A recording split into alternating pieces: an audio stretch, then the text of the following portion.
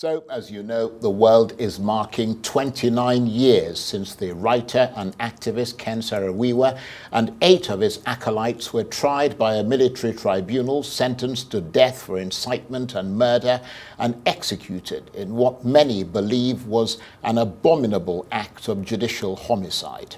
There are many here in Nigeria and around the world who are absolutely convinced that Mr. Saro-Wiwa was 100% innocent, and every year the calls for his total exoneration grow ever louder.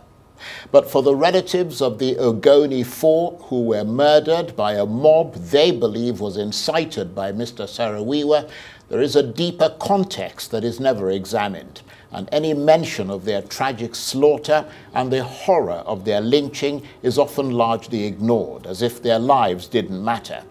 They have consistently argued that Ken Saro-Wiwa, a gifted orator, had publicly denounced the Ogoni 4 verbally, as well as in leaflets that were widely distributed, in which he is alleged to have called them ethnic traitors, evil government collaborators, and vultures. But that's one side of the story. The other side was made persuasively by my guest on this program on Tuesday night, one of Ken Saro-Wiwa's supporters, the national coordinator of the Ogoni Solidarity Forum, Celestine Akpobari, who insisted that Mr. Saro-Wiwa was nowhere near the location of the attack and deserved to be fully exonerated and even canonized by the Nigerian government. Take a listen. Clearly, the Ogoni people are still traumatized by Mr. Saro-Wiwa's death and that of his other activists who were executed with him. Sure, we have not recovered, from that dastardly act. We have never recovered, and I don't think that Ogoni people will ever recover from that, especially because this was a conspiracy. Ken Saro-Wiwa was not even anywhere close to where the 4 Ogoni leaders were killed. In fact, that place was very close to the military base of Paul Okuntumo. So if there is any person to be accused, of killing those people, it should be Paul Okuntumo and his men who were living next door to where this incident happened. Ken Saro-Wiwa was not around, and they know the truth. But I think, like I said, it was a conspiracy. They wanted to teach the Ogoni people and other Niger Delta communities a lesson on how not to play and toy with the heartbeat of the economy, which is oil. In their thinking, they thought that after killing Ken Saro-Wiwa and the Ogoni people, that the next morning, oil will begin to flow. But this is about 33 years after Shell was sacked from Ogoni, and it surprised them that the oil is still under the soil. And the oil is yet to flow because there is so much blood on the oil. Unlike other oil in other parts of the Niger Delta, the oil in Ogoni has so much blood on it. And to assess the oil, you will need to remove a lot of blood from it. And Nigerian hands and the oil company are soiled with the Ogoni blood so much that oil will refuse to flow, even if they want to do it. And that's Celestine Akpobari there, who's a supporter of Ken Saro-Wiwa and is the national coordinator of the Ogoni Solidarity Forum. And so to the right to respond, and that right of reply was requested and has been granted to the businessman and former chairman of the AC and ACN in Rivers State, Suage Badey, who is the son of Mr. Albert Badey, one of the Ogoni 4, who was lynched by a mob in May 1994. Okay. And Mr. Badey joins me now in the studio. Thank you very much indeed for coming in. Thank you, Charles, for having me. Your reaction to what you heard there? Yeah, actually, I am wreathed with pain, and I'm going to try my best not to allow the emotions tear me apart. Celestine Akpobari is a guy I know so well. I've visited him in his house, and severally we have discussed these issues.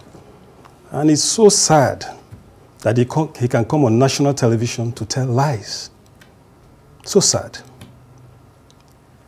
There is no military base near Gokana. On that day, it was the Constitutional Conference elections that were being held, and there were rules. Ken Saro-Wiwa is from Kana constituency in Ogoni, while we are from Gokana. And he wouldn't keep to the rules because he was campaigning, going about, promoting the usual propaganda that all the elites in Ogoni were vultures. And so he got into Gokana on that day, and then the police stopped him and said, "You're not supposed to be here. Go back." Before you knew it, there was a large crowd around, and he addressed them. My father was in a meeting where they were holding a meeting in Gokana to, address the issue of the conflicts that are on, and also to, honor one who had been made a commissioner in the government at that time.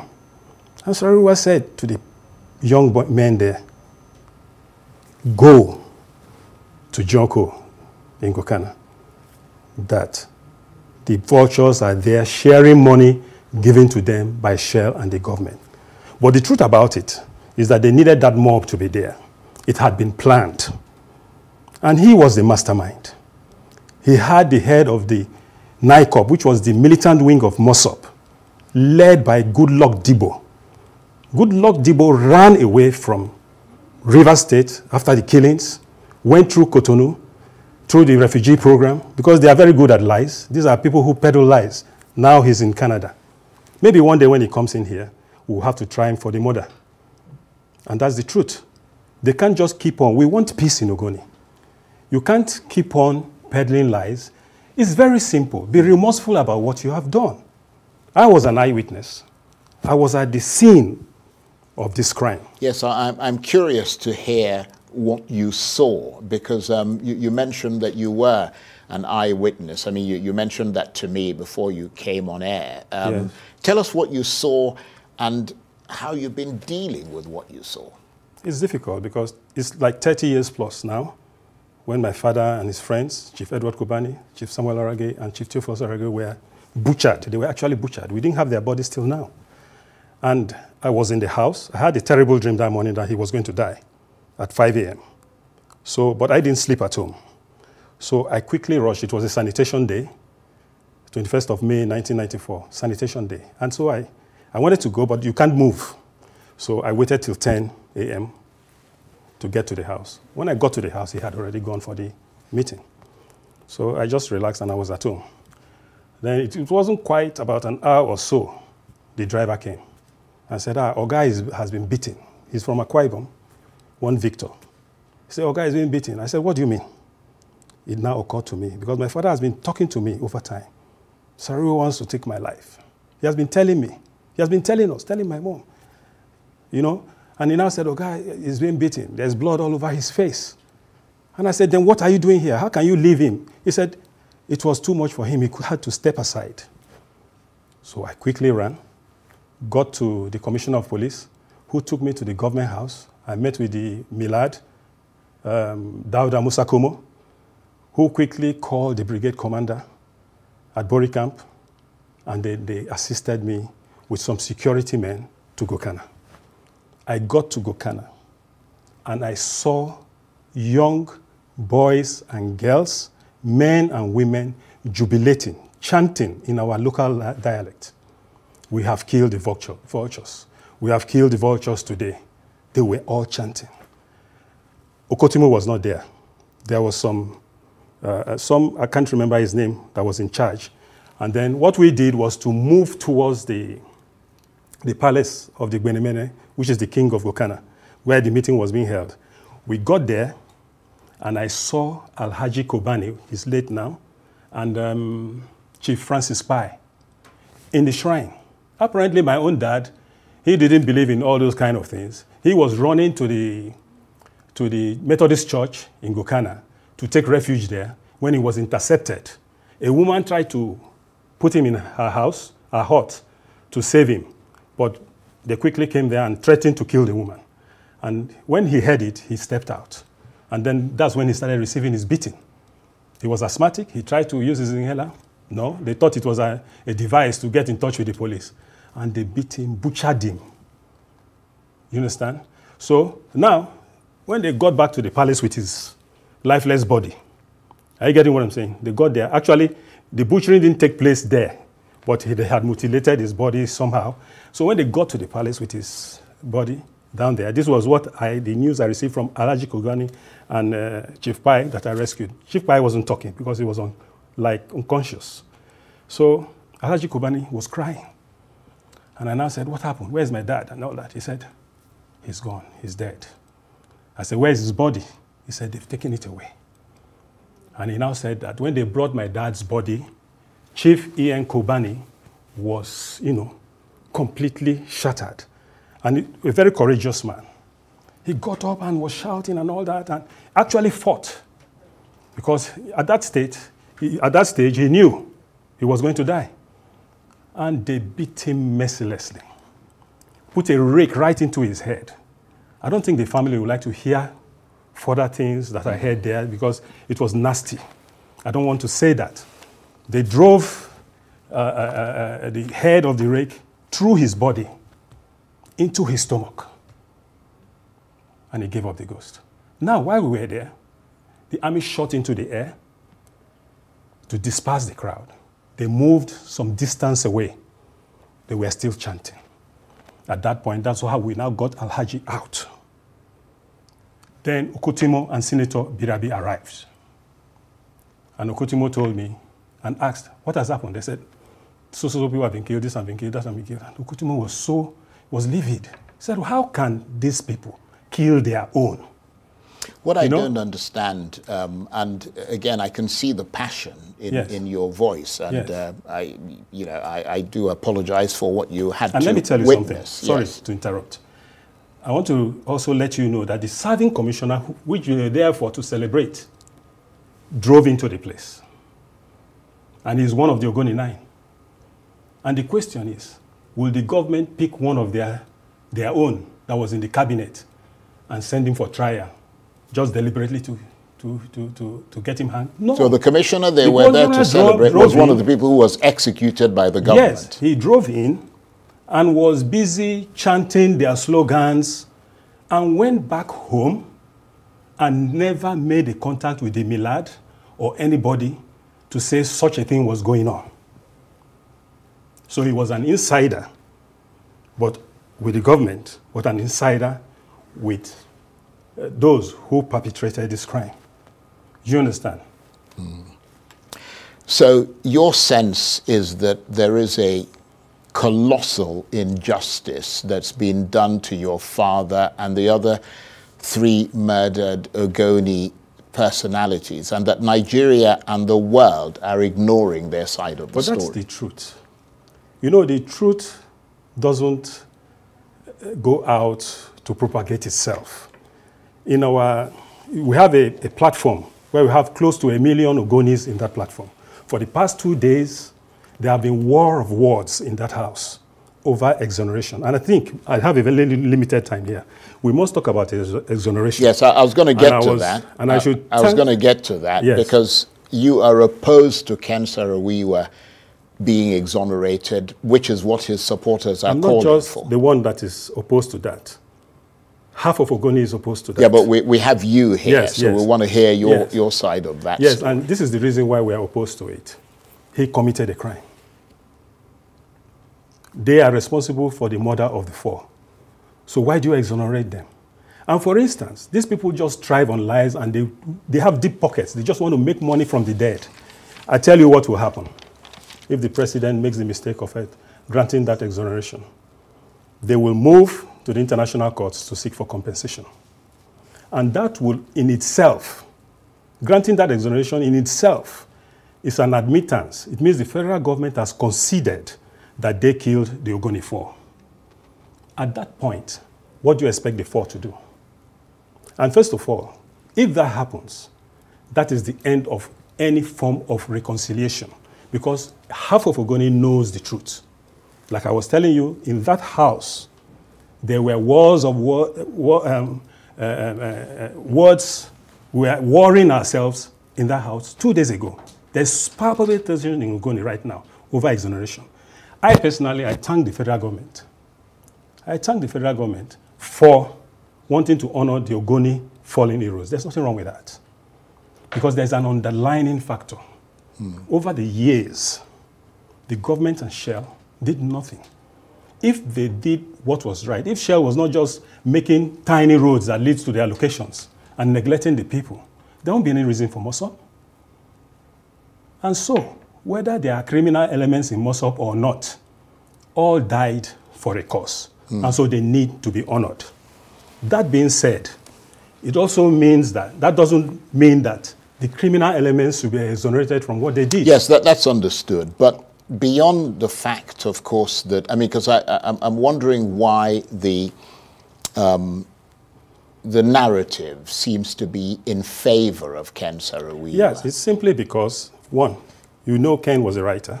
Yeah, he was famous. He had those connections when it comes to writing, and they have the money to continually propagate. We don't have that money. And of course, like I said earlier, somebody threw this point in the house yesterday, and he said, truth. And that is something by Jonathan Swift. I said, lies, a lie will travel around the world while the truth is putting on its shoes. Yeah, but let me ask you this. Let me say this. I mean, you granted Ken Saro-Wiwa was a famous international writer. He was a television personality, you know, but he was fighting against a gross injustice against his people, which you have correctly identified here. I mean, their lands and their livelihoods had been all but destroyed.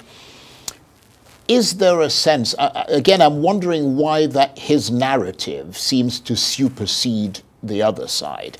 Is there a sense that perhaps General Abacha, who was a military dictator and who was known to be a serial violator of the rule of law, was such a dark, sinister, and hated figure that he had to be wrong in the perception of most Nigerians and the international community? He had to be wrong to try Ken Saro-Wiwa in what many saw as a kangaroo military court, and very quickly after that sent him to the gallows.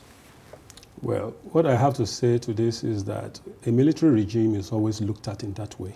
And what is the difference when Saro-Wiwa, as an environmental activist, was authoritarian and wouldn't listen to other people's views? Yeah, but don't you think Ken Saro-Wiwa had a right of appeal? He didn't even get that right to appeal. I mean, in a court of law, in any system of... This was a military tribunal. Yeah, I mean, you understand? But under a military government, he should have had a right of appeal. After the trial, I think the next step should be, in a military government, is the Supreme Military Council, where they deliberated on it and decided and took their decision. Right. Do you understand?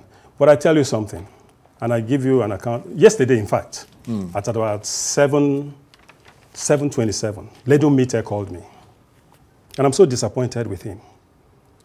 He called me and he told me, because of what was going on at our forum, and he said, please, calm down. I said, it's not my doing. He said, calm down. There's something in the offing. And I said, what do you mean? He said, oh, don't worry, I will let you know after now. I'll be on air tomorrow. Why am I disappointed with him? You want me to calm down and not bring up the issues that are troubling Ogoni. Most of these people have rode on the wrongs of Ogoni people to fame, making money out of them, while the poor Ogoni people are out there suffering. And so he made me to believe that he was coming to put things together and that it was a mistake that they mentioned honoring the 9. He's going to mention it on TV tomorrow, 13. And I said, oh, you surreptitiously push to honor the 9 and then come on national television to say it's 13 and the federal government made a mistake. Well, there's nothing wrong with him trying to correct something. Yeah, I know something is not wrong, but from our own make perspective, things more peaceful. This is the deceit we have been living with over the years. That's the point I'm trying to make. Right. So basically, from what I'm hearing from you, there is still a yawning gap. Yeah. Gulf, basically, after almost 30 years between the two sides Of course. Of Ogoni, and it's a divide that is still not being bridged, basically. Let me tell you, there are two communities in Ogoni that produces most of the oil. My community and Bomu oil fields. Now, two of those brothers, Orages, were killed from Bomu. My father and Kobani are from Bodo, they were killed. These are contiguous communities. You have Kedere community, where Mite is from, and then you have one in Eleme, Ibubu, Korokoro in Tai, and the Yola oil fields in Kana. Where we are going today, if we cannot, and I wish Ogoni can come back together as one, and that will start with a remorseful attitude from those who were responsible for the killings. Have you tried to engage with them, or have they tried to reach out to you? We talk. I told you, we have a platform. If I expose that to the world, it's like washing our dirty linens in public. There's palpable tension in Ogoni. And that is why, in fact, I worked with President Tinubu as the Action Congress chairman in Rivers State, the defunct party, and ACN. And I remember when we had crisis in Rivers State. I remember Tinubu inviting me to his house in Bodilon through the chairman, Ajomale, Henry Ajomale, Chief Ajomale, and we had dinner together. We are students of Tinubu.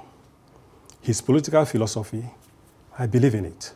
And he was actually, he's somebody who likes to get the background of a matter. And he asked me, what is going on in Rivers State? When I told him, he suggested what we should do, and we ended the crisis. Do you understand? And that is why I'm here, to give him a background. And I hope it gets to him, because I don't have that access to reach him anymore. But, but I mean, President Tinubu released a statement in honor of Ken Saro-Wiwa and the others. You know, the Ogoni 9. Yeah, the Ogoni 9. And Saro-Wiwa is part of the 9.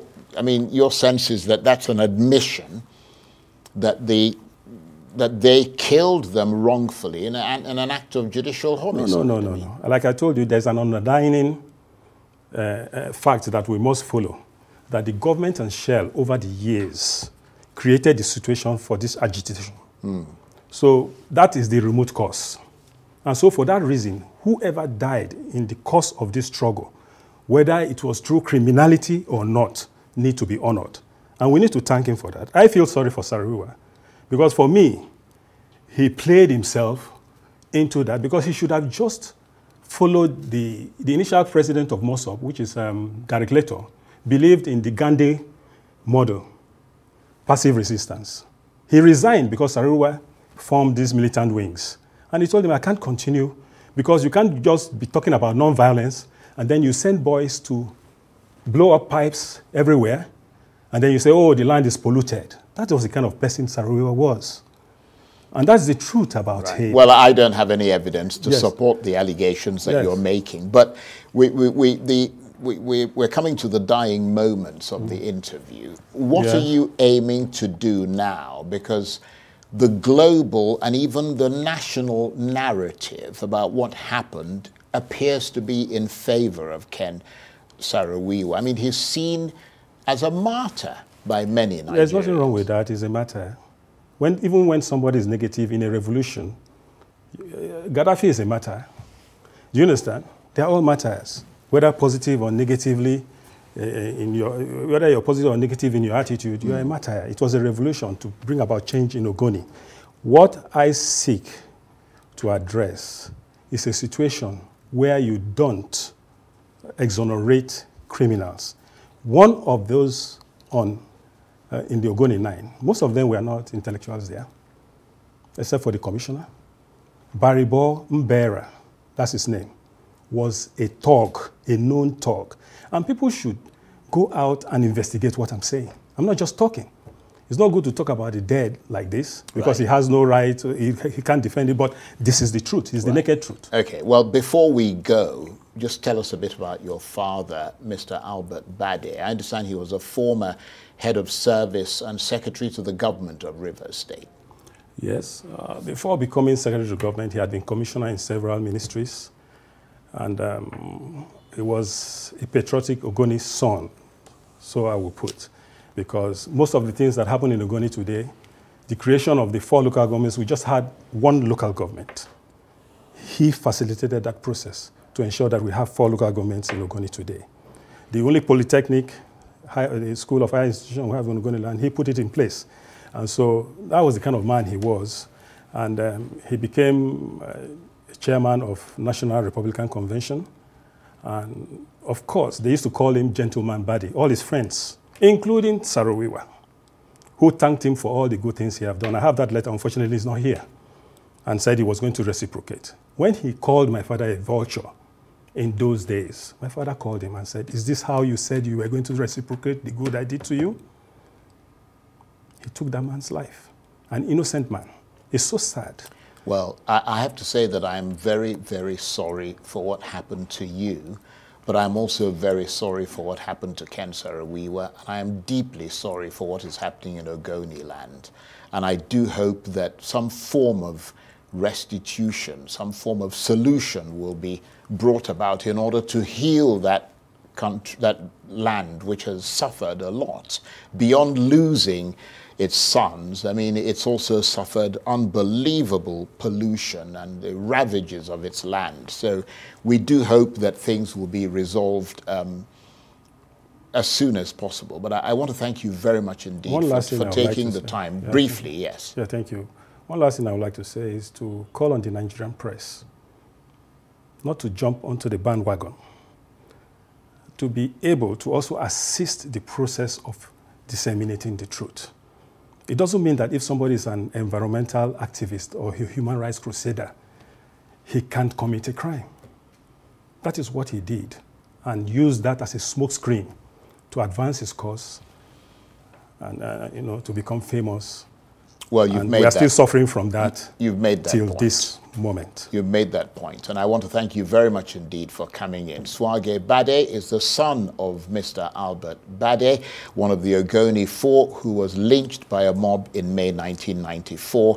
Suage Badey himself is a businessman and former chairman of the AC and ACN in Rivers State. Thank you very much indeed. Thank you.